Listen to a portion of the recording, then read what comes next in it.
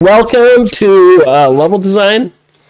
That's right. This is my. This is now during the time of the pandemic. This is where we're going to talk video games. If you're not in my class, welcome. You're welcome to participate. So the idea here is we are discussing video games. My class is currently in the process of prototyping and creating some platformer games for the class. So we're studying what it means to be a 2D platformer. And so this week I had them watch a really good GDC talk about the creators of M++ that we're going to play here. A lot of people haven't heard of M++. It's a pretty popular game, pretty popular platformer, made by two developers. I'm not sure if they have a relationship, but I know that there are only two developers, man and woman, who worked on this. They gave a great talk, a lot of great insight. And so we're going to test their game, and we're going to talk about how this game feels, its design, its structure, and I would love it. I would love it. Fake Crate says an extremely old game. I think M++ isn't as old. The original N was pretty old. But I would love it if everyone would comment in the titles, or would give a comment to help drive the discussion about whether N++ is a good game. How does it feel? Fake Crate says N++ is the newest iteration. Yeah, apparently April 5th, 2020, at the beginning of the pandemic, they were giving away the game for free. Yet they left a little note here at the bottom says, "Good tidings. We know things are rough right now and wanted to do a little something to keep people's spirits up, so we're giving out Ninja N++ keys." Oh, I paid cold hard cash for mine. Let's take a look. Let me know if the audio is okay. Here's the title screen.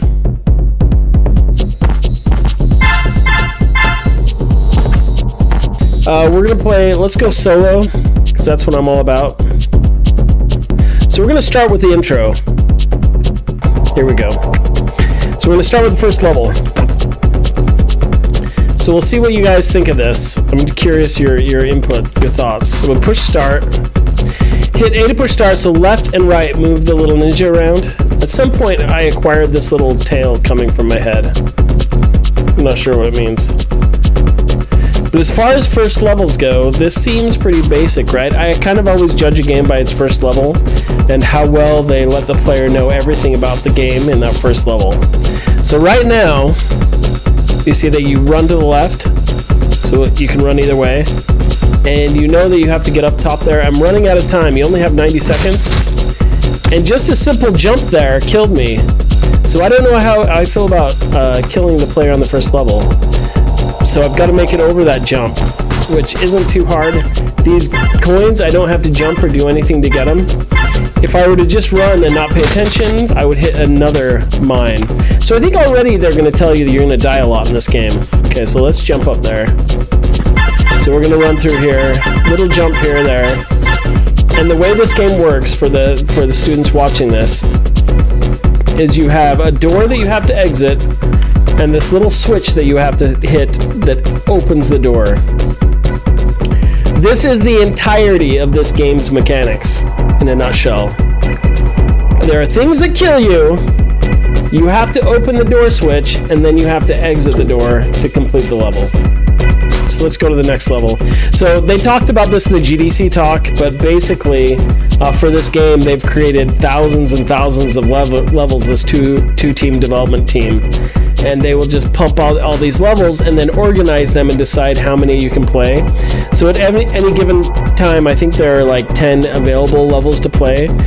And they're all set in these sequences or these chapters. So there's 5 levels in each section. So here's another interesting level.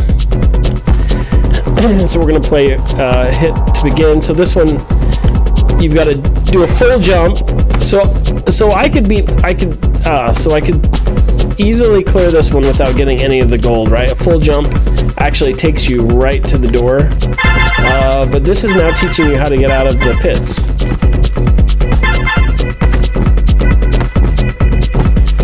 Yeah, and it's so he has a slow build up to a speed, and then he actually takes a second to stop too. So it's all about momentum and speed, stopping, starting, movement through the space. And they did, so we talked about this in Unreal Engine. A lot of the student games we're playing with have a real floaty feeling with the gravity. This one has that floaty feeling, but it's more intentional. So let's go to the next one. Press A to begin. Seems pretty safe too. So now we've got to figure out how to get this height.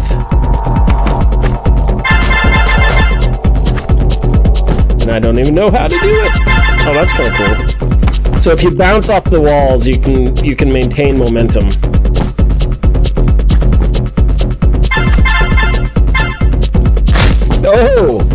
Oh, but we just learned that if you fall from too high, you go splat. Alright, we're gonna exit this one. Bake Crate says hang time. You've got lots of hang time. So this is an interesting one. So it's a simple little C shape. So I guess I just go down, hit it, and then see how fast you can go up. A lot of speedrunners play this game. Metonine Square. Here we go. Press A to begin.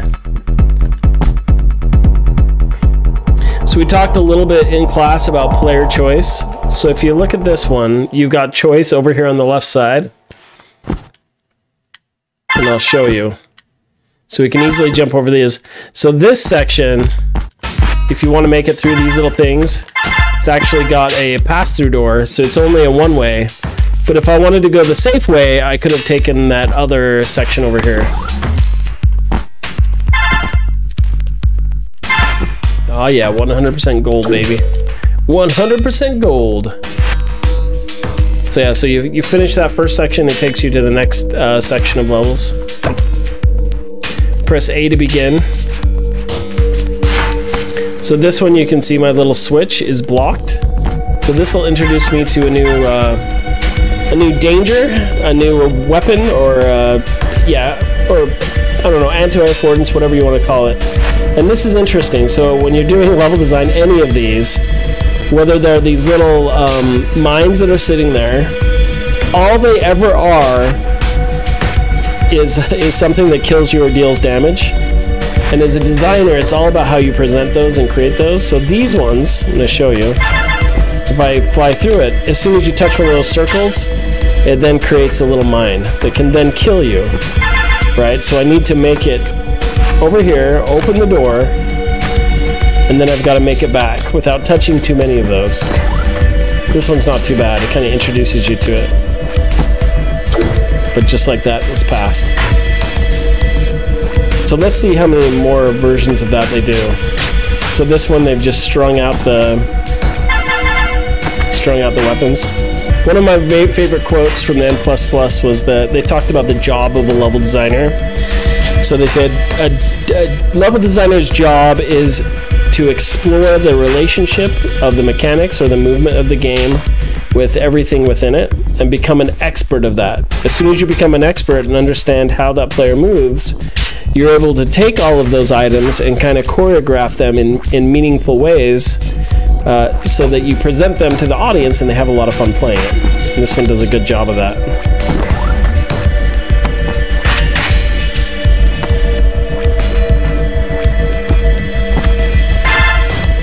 And just like that, we passed it. All right, very cool. So this one introduces you to this little springboard. So it's this fun little physics board. As it bounces down, if you jump while it's moving back up, it's like a trampoline. You can actually get some more height. And get all the golds and walk right off of it.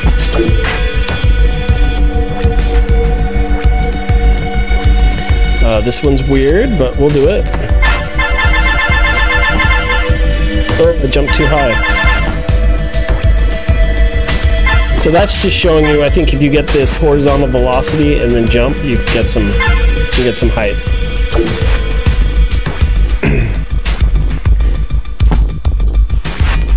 So I just realized, so when you get like all of the gold, oh my gosh, I didn't see that coming.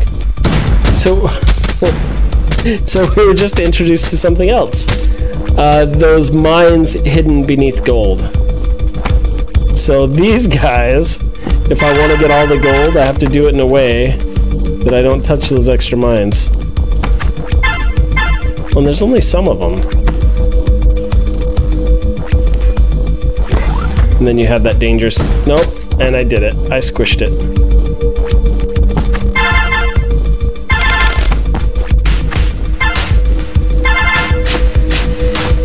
Can I do it? I think I can do it.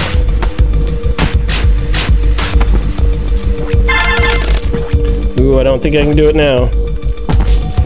Can't get those last two. Alright, that'll work. That'll do, Basil. Alright, we made it. So immediately with the chat, I'll ask you, like, any thoughts on the design of these? Does it seem complex enough? Does it seem too simple? So that just opened up these little doors to created a ledge for me to get up here. And look at that.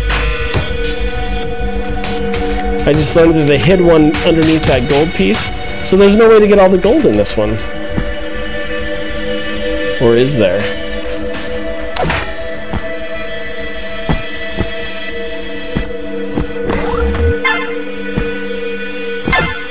No. There's no way. That's terrible. Dr. Hat says lots of iteration on the simple mechanic. Seems they're teaching basics in sequence, not like kind of overwhelming with multiple mechanics at once. Yep. So what we should do after this one is let's move into some of the more complex ones. So this is technically, there's like a lot of levels here that are considered the intro. But let's go back a little bit. I'm not sure what happened here. I went back to the wrong one.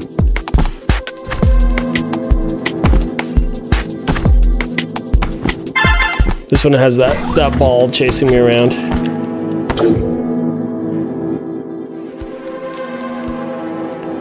Social. Oh, this is cool. So the right triggers tell you some stuff about the games. Awesomosity says, getting all the gold was an optional goal according to the GDC talk. So you could totally just beeline your way through the game. Yep. Snugglepup says, yeah, I read that. I feel like the learning curve is going a little slow, or maybe just like this, the stakes aren't escalating enough. Not getting all the gold doesn't seem like as much of a loss as a failing enemy can. Yeah, so what they did, and they talked about in the GDC talk, is they end up creating a whole bunch of different added goals as well. Super interesting. So this one, I need to hurry and open up the door. Okay. Once we get through this one, I'll jump up into some of the more difficult levels, since it's not escalating enough. This one, these are basically the thwomps in Mario, that when you go underneath them, they thwomp down. A lot of stuff is really reused. All right, let's do the beeline thing then.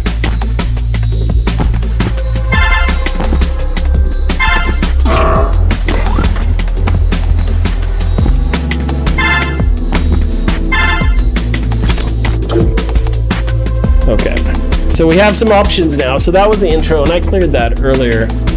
But let's look. We could do Snugglepup say yeah, which makes these early levels a little trivial. So we could try Ultimate or Legacy.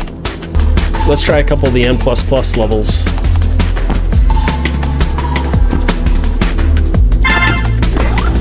Already not too crazy, right?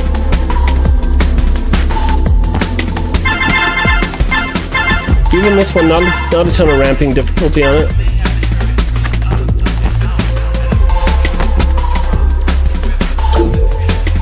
And the Ninja Beat 1.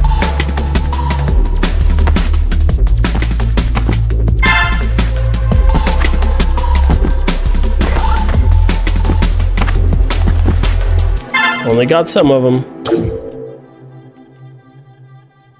Yeah, these ones aren't as crazy. Some of them really get crazy. Oh, I lit that one. I didn't mean to do it. Okay, we'll come back.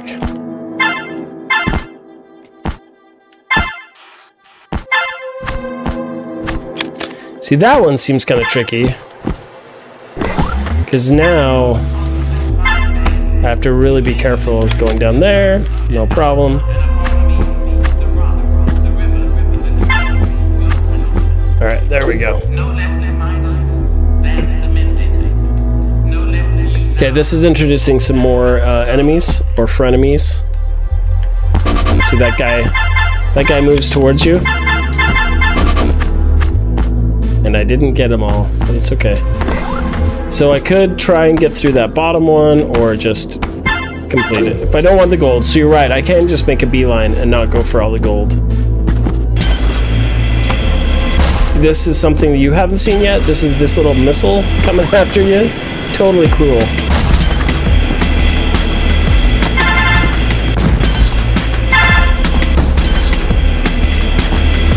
Oh, you got me, dude. So I could say I don't want any gold and just go through it. Those missiles are brutal.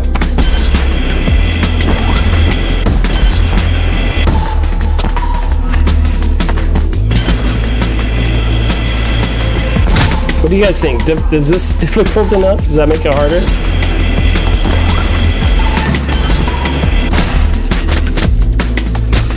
Plus, how are you doing, my friend? N++ is treating me really well. There we go. I'm just gonna clear this level. We didn't get any of the gold. We're just looking for some more craziness. This one. What? Okay, this is where it ramps up. Plus says, wasn't this a DS game originally? Was it an N? Let's find out.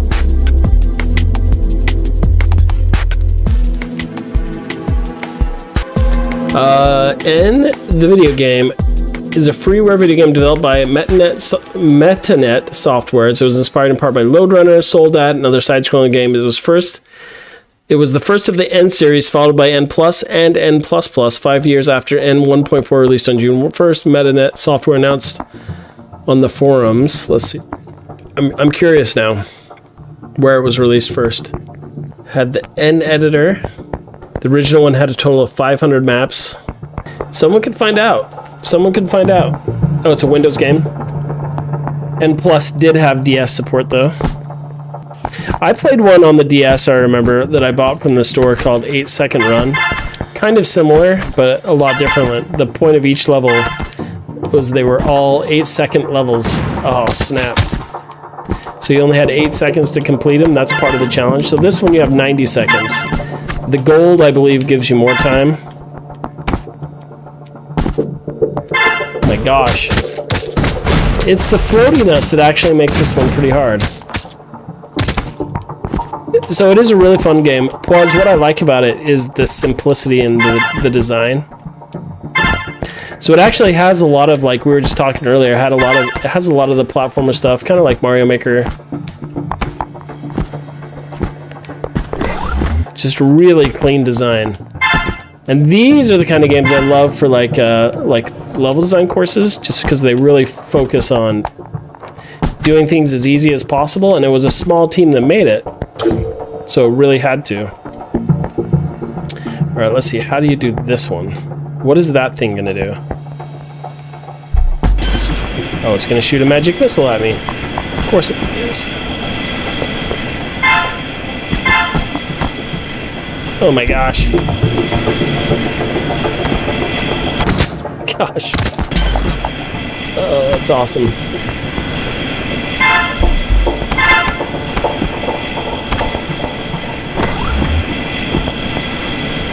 Holy crap, dude. Come on. Come on! Got it. Woo! Okay, here we go.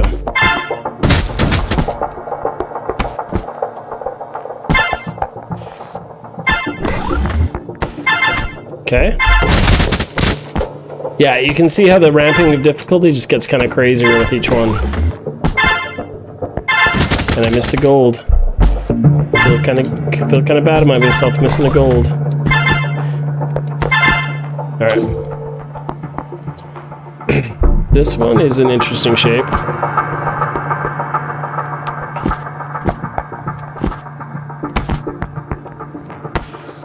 Oh, there's another one? It's not cool, man.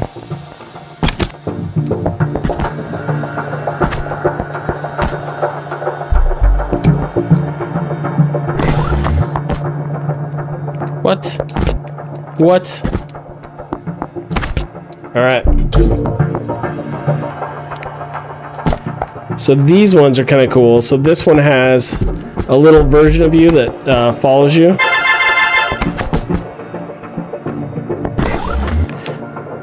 And kills you if you touch it. But I just kind of cheated. Okay. All right, my friends. So that is N++. That was just a quick little playthrough to talk about its how it works. Beautiful little game, super simple mechanics. As you see, the most important thing is it's really just pushing left and right and holding down the A button.